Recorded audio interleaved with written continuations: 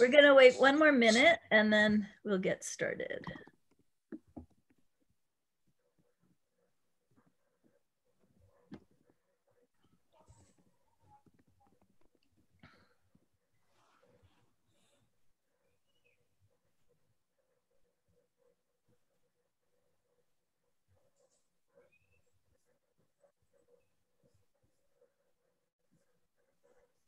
Welcome. Welcome. Hopefully some more people will be joining us, and we will be taping this so it can be shared with others in the future.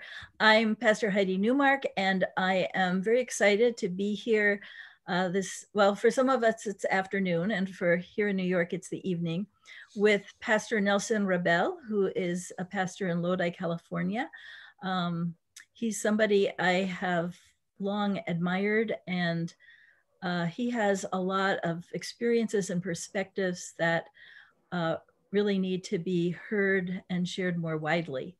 So I'm thrilled that he's been able to join us this evening. We're calling these evenings Living Sanctuary because my recent book is Sanctuary, Being Christian in the Wake of Trump. And I wanted to use that celebration of having the book come out to lift up other voices that speak to a lot of the themes and carry them out in their own places and in their own ways.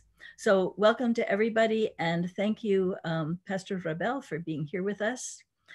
So I'd like to invite you to tell us how you ended up in Lodi, California, and then a little bit about your congregation and your work in the community as part of your pastoral work. Thank you, Pastor Heidi, for this invitation, and always been a great admirer of your faith and your love for the church and your love for the people of God. So I am from Puerto Rico. I was born and raised in Puerto Rico. My upbringing was in the Iglesia Luterana Sion in the town of Bayamón, which is part of the metropolitan area. When I was about in my mid-20s, I went to the seminary in Philadelphia, at the time Lutheran Theological Seminary in Philadelphia. I studied engineering. I worked for Motorola. There was a huge Motorola facility in Puerto Rico. I worked there for a few years as a process manufacturing engineer. Then I always had the call for ministry, so I went to Philadelphia, got my NDiff, and started my STM. I got assigned to a church when I finished, assigned a church in Puerto Rico, was there for a few years, went back to Philadelphia, then got assigned to a church in southern New Jersey, about 20 minutes from Philly. And I spent there, it was an Anglo church, English-speaking congregation, wonderful people. We were able to work with, it was the town of Turnersville, New Jersey. It was not a very diverse town, about 90% Caucasian, but our congregation was about 30% diverse. So even though the town was not, the church was diverse, became more diverse with the ministry we did. So I spent there about 13 years from 2005 all the way through 2018. And my last service was on the Ash Wednesday in February 17th of 2018. Then I started my journey over to California, and I started here in Lodi, California, which is Northern California, north of Stockton, about 40 miles south of Sacramento. So it's what the region called the Central Valley, which is basically the breadbasket for the United States. About 90% of the produce comes from this region.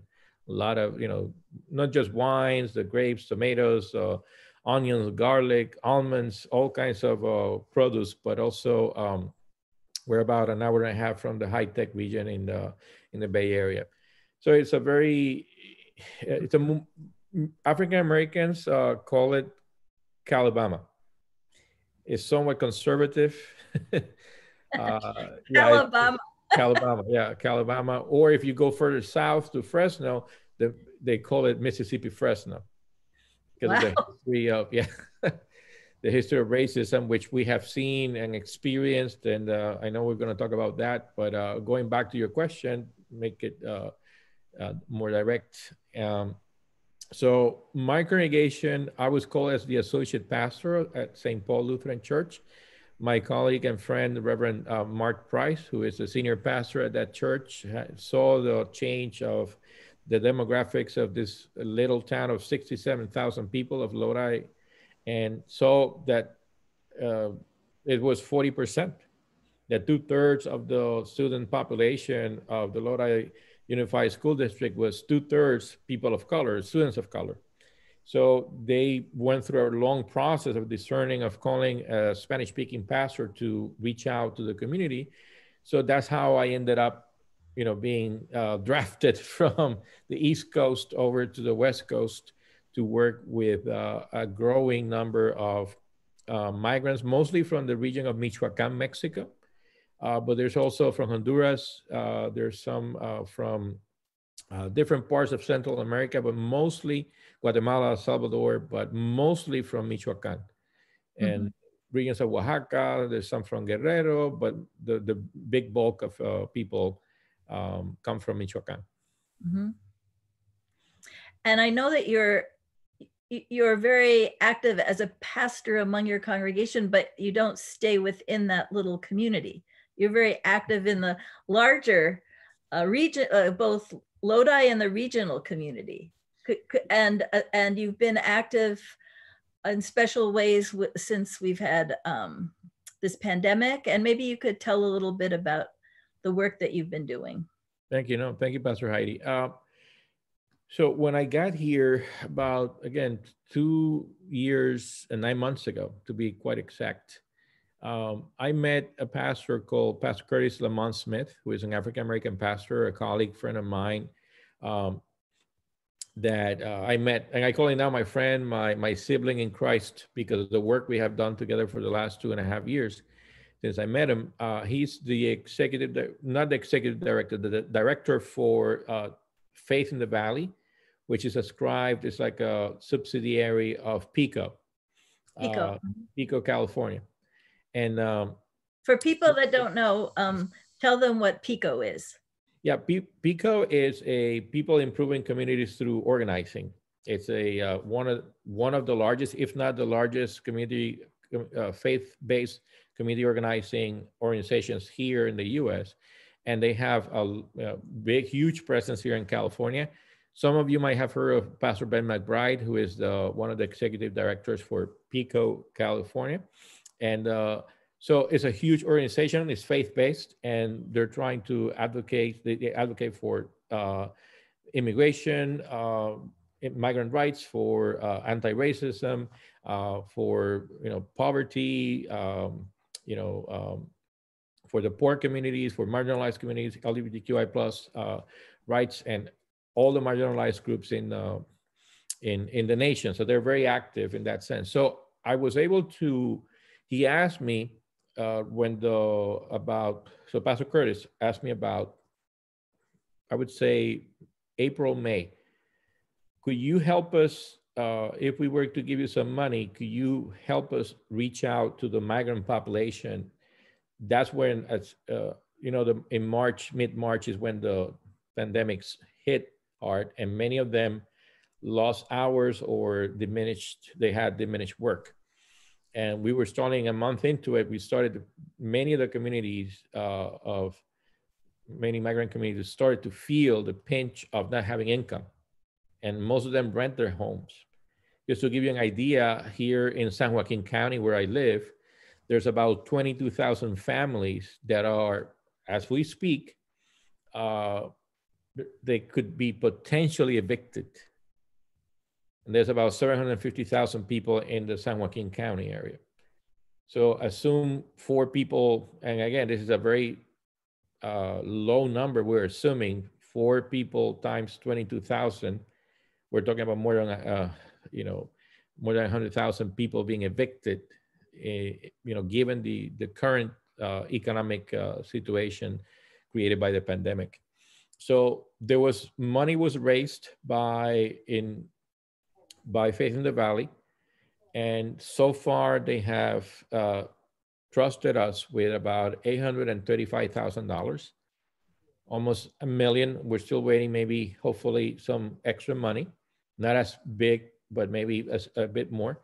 And we have been able to help so far about from every, there's about 9 counties that conform the Central Valley, from Kern County on top of, right on top of LA County, all the way here to right below Sacramento. Sacramento County, I didn't have jurisdiction there, but every county below Sacramento and above Kern County that is part of the Central Valley, we helped about 770 families total. And each family got from $500 to $1,500. And the impact of that, it's been profound, because a lot of the people, I was able to reach out to other community organizers, friends of mine that knew people, let's say in Kern County, in Fresno, in Modesto, Stanislaus, even other Lutheran clergy in Fresno and in Livingston, which is basically, I believe is Stanislaus. And we were able to create, like, you might say, a network. And there were like 50 families from Fresno, that 2 Lutheran churches, 2 new missions, Latinx missions in the Fresno region, were able to help with the money that they received from us. So they were able to improve and expand their ministry thanks to this connection with Faith in the Valley, and again, connected to PICO. And they have been able to funnel that money through our parish. The other half of the money went to the Roman Catholic Diocese of Fresno. So in many ways, we were administering as a parish what the Roman Catholic what the Roman Catholic Diocese of Fresno was administering. Wow. Yeah. So the only difference was that we did it in a very personal touch. They gave us some money for administrative expenses. So I hired a little staff. And what we were able to do was to do it personally, to try to go to where the people were, hand out the check, have the pastor dressed up with the biggest cross I could find, give them a blessing, give them some hope, give them encouragement, because this has been hard on the migrant community. And some other groups have been like, sending, they have taken a less personal approach. So we knew that we needed to do something more personal, because the community needed hope. So I think that's what, in many ways, made us attractive to Faith in the Valley and PICO to keep funding us. Initially, they only gave me $35,000. That was the initial amount of money they gave me. Then when they saw the way we did it, they gave me $300,000. And then they loved the fact that the staff, it was not just me. Let me just clarify that. Bianca Dueñas, Marcy Diaz, Carlos Gabriel, Bertha, and Jessica Evans, they all helped. And we were able to create a very personal, experience, in the sense of I would say 90% of those families received the check personally by me or a member of this group. And that was a big difference. They needed to see, and also the churches in Fresno and Livingston, that their pastors, the 2 churches in Fresno, the one in Livingston, the Lutheran pastors were able to hand out those checks and have conversations with those families that were suffering. So in that sense, the church was connected, the parish, our congregation was connected to a larger organization. And we were able to create a partnership that's still very strong today. So I would imagine that your congregation has a Spanish-speaking part and an English-speaking part? Correct. I would imagine that everybody was in support of this. Would that be? But I also know you're very active in anti-racism work. Yeah. And how has the congregation felt about that? I think it's challenging. This town is where I'm located. Some people have reacted negatively to what I said before, and many of you took it kind of like jokingly, but it's how we people of color feel about this region. Like Calabama or Lodi reminds me of, and I said it many times. Lodi reminds me of Alabama prior to the civil rights. extreme segregation, lack of representation of people of color at every level of government, including police, city council, and the school district. So in that sense, it's the same. Pastor Curtis, who's African American, like I mentioned, the director for Faith in the Valley, he was telling me, and when we were in our conversations with the chief of police, that we meet every month. We created, Pastor Curtis, myself, and other groups, a group of members of the community that we kind of like planned the first Black Lives Matter marches and vigils here in town. We gravitated towards each other and we created a new organization called A New Lodi. And out of that group, we have started to create connections supported by PICO, Faith in the Valley, Gamaliel, all the different churches. The Episcopal Church has one of its deacons is a member of A New Lodi. I am the chairperson. We have different members of the community represented, LGBTQI, African American, and also a biracial couple from that conform the board of A New Lodi. And what we have been able to do is meet with the chief of police and create kind of the expectations that we have and the dialogue that we need in order to create more trust between the community, the underrepresented community, the marginalized community, and the police. And that's something they needed to understand. It doesn't matter whether it has happened here or not. Something similar to what happened to George Floyd, in their minds, that's something that we heard constantly. It was the fact that the people did not feel comfortable talking with the police because of some of the history of racial profile, that many people, again, less than 2% of the population is African American. I have not met an African American that lives in Lodi that has not had an experience of racial profiling here in the city. And that's saying a lot, right? And the same thing with many of the Latinx members of the church that come from Stockton, which is about 10 minutes away from where we are. They all have experienced that same racial profiling.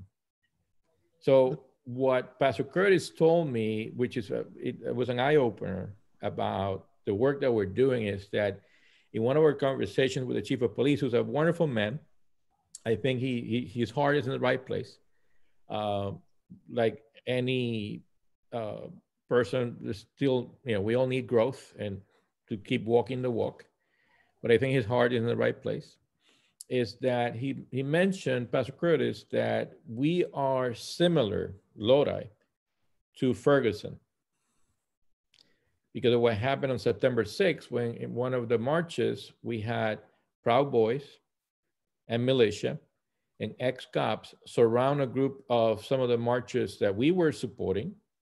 Because I asked them to stop in the corner of the church as they were marching for me to give them a blessing. And I was personally harassed for doing that.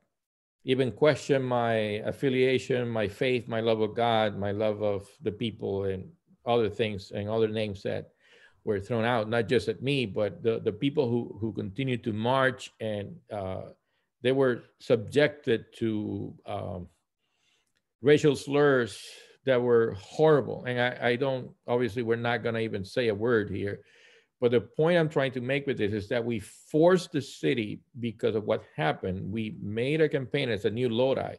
We amplified the voices of the people of color, and we, in a way, asked the city, but we demanded the city to apologize, and they did. And I think it's the first time in the history of Lodi that they have done that. When 3-4 years ago, when they had to go to voting district to be more representative, to give a chance to people of color to maybe be in city council, they reluctantly went through to district voting, because the Mexican American Legal Defense Fund told them, if you don't go to district voting, we're going to sue you. And they did, but reluctantly. And some of the members of that council, 4 years ago, are still in power. Thankfully, we elected two people of color were elected to the city council. There's 5 districts. So 2 out of the, now 2 new members of the city council are Pakistani of Pakistani origin. So So that's what, a wonderful, might say a step forward in the right yeah, direction. that's a huge step forward. So we're gonna switch themes a little bit, although maybe it's not. It's really not that much of a change, but I wanted to talk with you about La Virgen de Guadalupe, Oh, sure. because I know that both of our congregations in different parts of the country enjoy that tradition and that celebration. And so as a kind of intro to that, I'm going to read a really short section from my book. It's in the Advent season because the celebration is always on December 12th.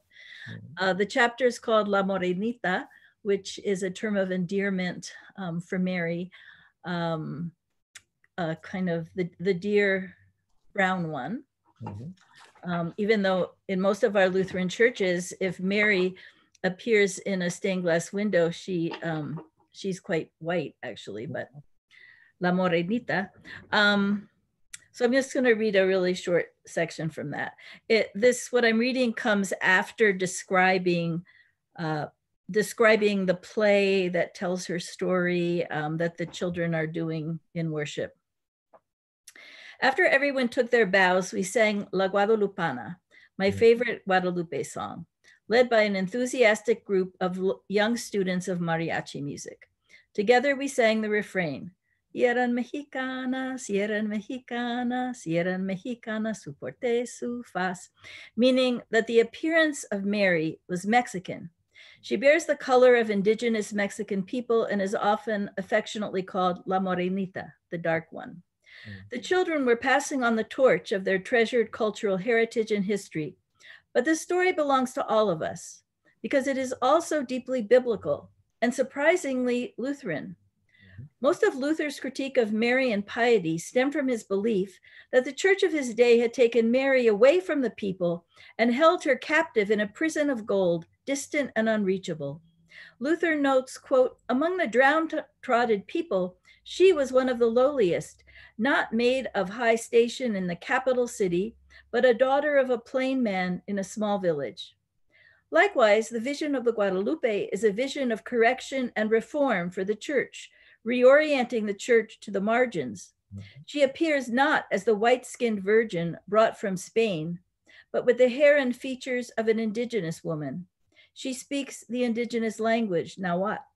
It reminds me of Luther's insistence that the church should speak the language of the masses, not Latin, known only by an elite minority. Not only did the Virgin of Guadalupe speak to Juan Diego in his native tongue, she gave him a powerful message to take to the bishop. The untutored peasant layman received a word to evangelize the church, like the shepherds of the Christmas story, whom the angels entrusted with the message of Jesus's birth. Who would have thought, wrote Luther, the men whose job was tending unreasoning animals would be so praised that not a pope or bishop is worthy to hand them a cup of water. La Morenita's message rings true down through the generations to our own in a church that systemically privileges the white middle class. Women of color leaders in the Lutheran Church persistently encounter the disregard experienced by the 4 congresswomen Trump accused of being very racist and not very smart. There are many from the margins, like Juan Diego, laying their talents and energies on the line to bring a word of change to the church and to Washington. Too often, they face the same disdain that greeted Juan Diego. So that's a short section, but I don't know if you have heard this, Pastor Rabell. I've heard many people say that La Virgen de Guadalupe, that's a Roman Catholic celebration, and it's for Mexicans. You are Puerto Rican and Lutheran, not Roman Catholic. So how did you come to this tradition, and what does it mean for you, and what does it mean for your people and your church? Well, let me just tell you a story. When I did back last year, in October, we celebrated with a Roman Catholic clergy of mine, a friend of mine, the 20th anniversary of the joint declaration between the Roman Catholics and the Lutherans. He was telling me about this conversation he had with the bishop about, well, he's the bishop from the diocese, from the Stockton diocese. He told him, you know, that Lutheran pastor, some of our people are going to that celebration. A lot of them went. About 200 people came to our celebration the first time we did it. And he told him, he said to me, Pastor Nelson, I told the bishop, the Virgin of Guadalupe belongs to everyone. So this is a Roman Catholic priest, a friend of mine, who told, like Juan Diego, told the bishop, and he's from Michoacan too. He told the bishop the truth. Like the Virgin Guadalupe, the Virgin Mary belongs to all of us in the sense, like Luther said. Luther said in his comments about the Magnificat that Mary, in many ways, is kind of like our spiritual mother. He's the first Christian, the first one to receive the message, to, in many ways, literally bear a Christophero, right? She bears Christ. And isn't that our calling? Isn't that what a faith active in love means? So I just want to mark the conversation first in that statement from and I'm going to say his name. He's a good friend of mine, Father Misael Avila from St. Francis of Rome Church in, forgot the name of the town right now. It's, anyway, it'll come back to me. It's about an hour south of me where he's at Riverbank here in California. When for the people, the first time we celebrated was in 2018, December 12th, 2018. And the joy, I never forget this Karina, who came to me and said, Father Nelson, can I come dressed up with my purepecha attire? I said, of course. So she came with her very traditional, lovely dress, and she brought the flowers. It was such a beautiful moment to see people, like, they were asking me permission. And I realized, no, this is basically what I said to them was, no, this is your celebration. You tell me how to do it.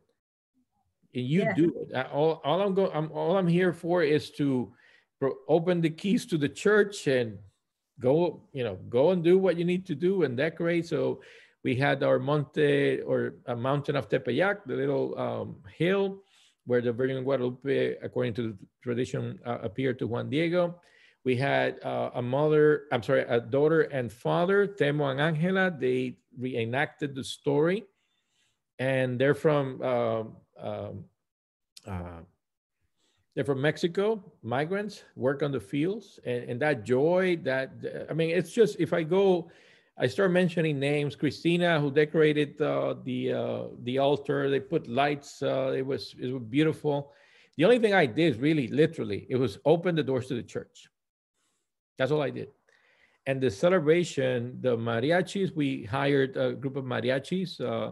We had, again, 200 people. And we only started the ministry March. And already by December, we had this wonderful community coming in, feeling welcome, willing to share who they were with us. For me, that's just a gift to us. Their devotion, their dedication, they see in Mary, the way I understand it is that what I see, trying to articulate a theology out of this, if you will, is that Mary, or the Virgin Guadalupe, represents that visit of God and that siding with God with the poor. That's really what it means. For people who mostly, the most devout followers of the Virgin Guadalupe are the indigenous people in Mexico. So my question is, and when people go to the question whether this event happened or not, I always say, are we going to tell Juan Diego that he's a liar? I'll leave it at that. Whatever God did there or didn't do, it doesn't matter. The faith of the people tells us that God sides with the poor, and that Juan Diego's witness against an intolerant hierarchy, isn't that the same thing Luther did, in 1517 and Juan Diego did in 1531? So they're separated by 14 years. So I think in many ways, Juan Diego, it also has a spirit of reform instilled in him by this vision he had of the Virgin Mary. And there's a transformation in the piety of Mexico, which is a devout community and country. So is there something wrong with that? I'm being, it's a rhetorical question. Of course not. Of course not. What are you going to do this year? Because of I'm going to open the doors of the church. Well, in this case, we're trying to keep everything socially distant. We're doing all our services outside because of the weather. We were able to do it here in California. Although here in Lodi it gets a little cold at night. This day, so December 12th falls on a Saturday, so we may do it a little early, like 4 o'clock, 5 o'clock. And then we're going to do it on the parking lot. And we're going to we already have a mariachi sign up. We're not going to have food this time, but we're going to have a big, wonderful celebration with a worship service. And the lessons are the lessons from the Magnificat. And in many ways, it's just, again, an announcement at Advent. So that's why I love that about your book, that you put it in Advent where it's supposed to be, an announcement. And this announcement of the celebration of the Virgin Guadalupe reminds us that a new reform is coming in the voice of an indigenous man, Juan Diego, in the voice of a peasant young woman from Palestine, and in the voice of a peasant young baby, newborn baby from Palestine as well. It's such a gift. It's such a gift to the church. Well, there's so much we can talk about, but we said we would take a few questions. So I guess we could do that now. Alyssa, are there any questions? Alyssa, questions? Yep, let me read the one question we have here. What did these people who celebrated La Virgen de Guadalupe with you find at the Lutheran Church that they did not find at the Roman Catholic Church? That's a powerful question. And this is a conversation that I have had with my colleague, Misael. Part of it was the fact that the church here in Lodi is not as welcoming as it could be, the Roman Catholic Church, because of the Lodi native attitude towards Mexican migrants and a little disdain for some of the traditions that come from Mexico, including the celebration of the use of mariachis during Mass and the dresses. And that has been an issue. Other churches are more welcoming. Roman Catholic churches do a wonderful job, but there are some that there are racial issues going on, and I think Lodi is one example of that. And I would say in our case, which is different slightly, there are wonderful Roman Catholic celebrations, but it's easier to get lost in them. Because in fact, I mean, it's a good thing. They're so much bigger, but for people who are, it's easier to get lost in that. And people who come from smaller villages who remember, or where their family were very involved in doing the decorations, in doing the drama, there's less opportunity when it's just so big. Whereas here, well, like Nelson, like I didn't know how to, I just said, well, you have this celebration, you'll have to lead it, because, and also some of our long-term leaders in the church who were Latinx were Puerto Rican. Well, they didn't know how to do it.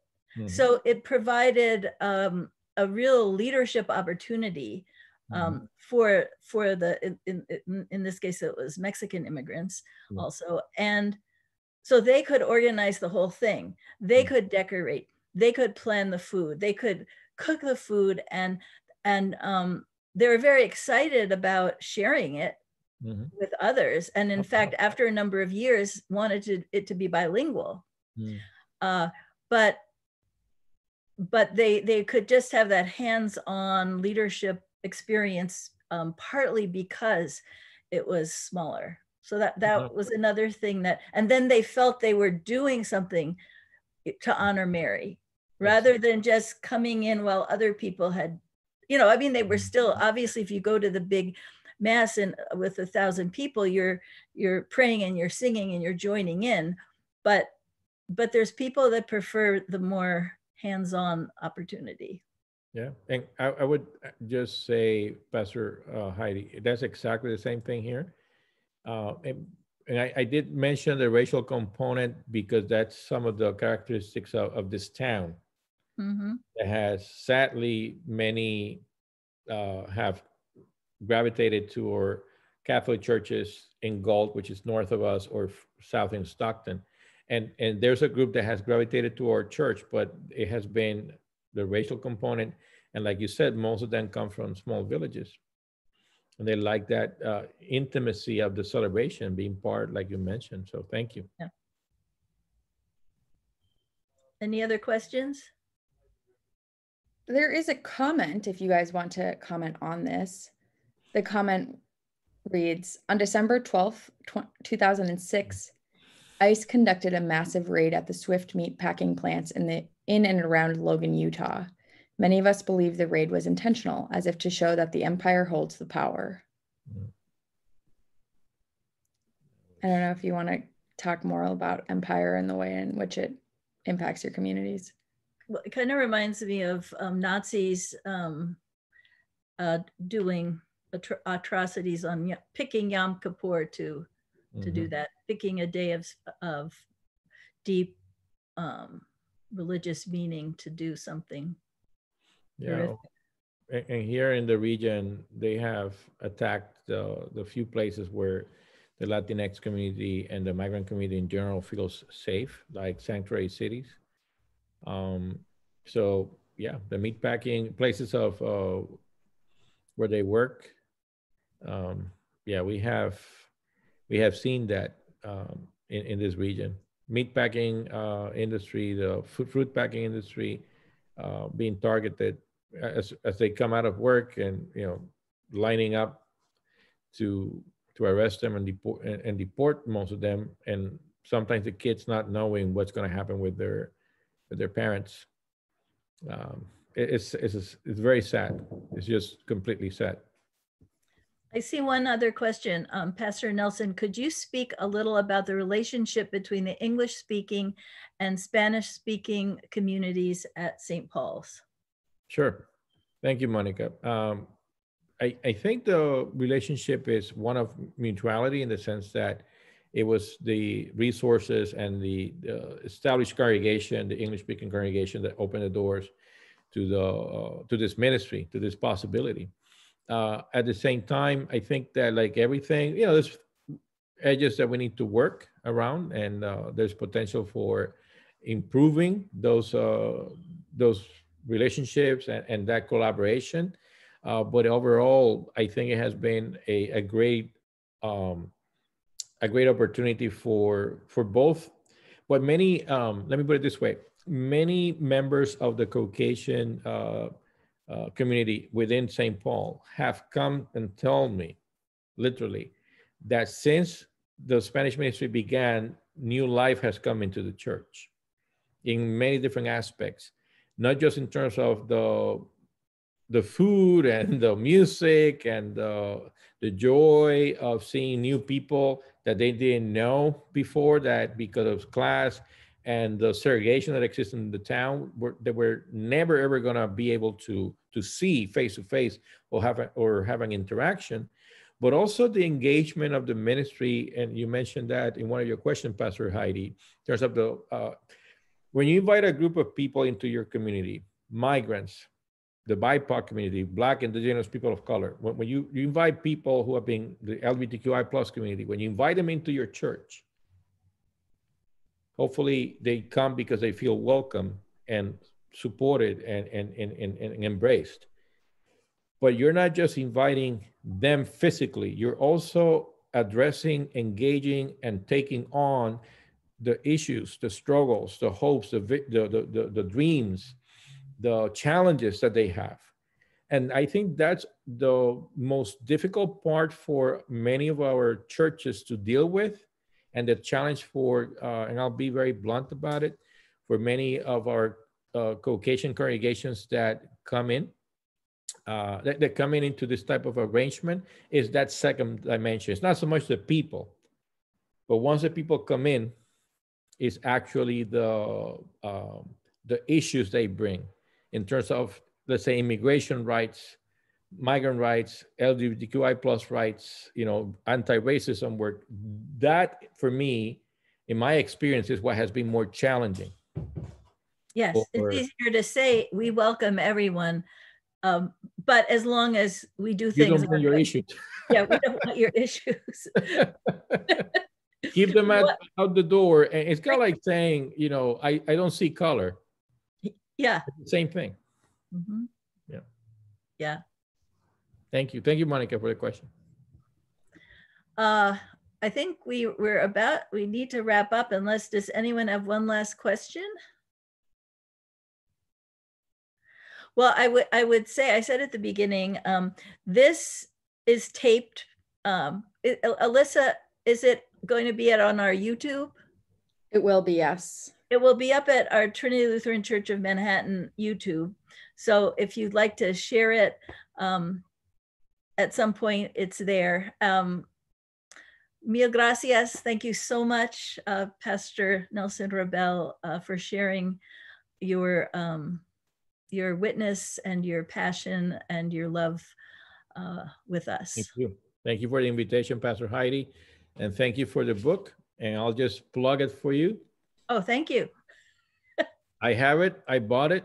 And I invite everybody to read it. I was actually telling my spouse to do it too.